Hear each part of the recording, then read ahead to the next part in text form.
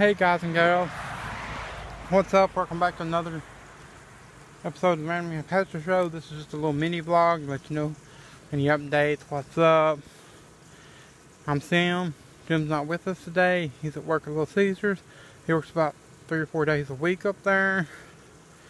And usually works in the evening till closing. But I do need to get back up with him. We need to make some more videos soon. I promise you that we will do that. I'm not here, just a little mini vlog. I'm out here checking on my pepper plants. I tried to grow some banana peppers.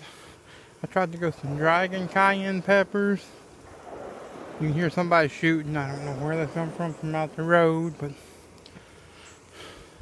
rabbits ate my banana peppers. Rabbits ate my dragon cayenne peppers. And I'm trying to grow some habanero peppers. The ones in the garden up here, rabbits ate those.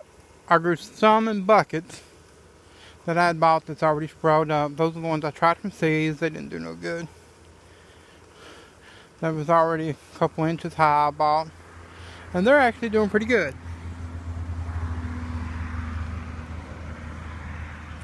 Look at these beauties.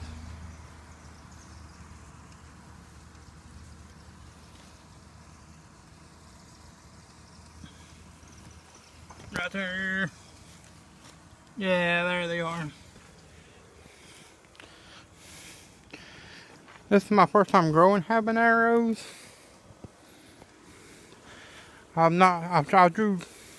grew dragon cayennes last year and they did a real good job. I loved them, made some hot sauce out of them. It was really great. This year, I'm hoping the habaneros do good. I couldn't find no ghost or reaper pepper seeds around here, or I would have tried my hand at growing those. I guess I'd had to order them offline. But the habaneros, 3 of my habanero plants seem to be doing good. And once they grow, I'll plan on maybe making some hot sauce with them, or some salsa, and maybe trying a couple of challenges with them.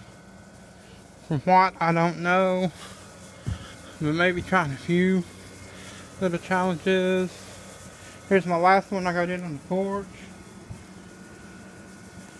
Of course you can see. Got some pretty good little peppers growing.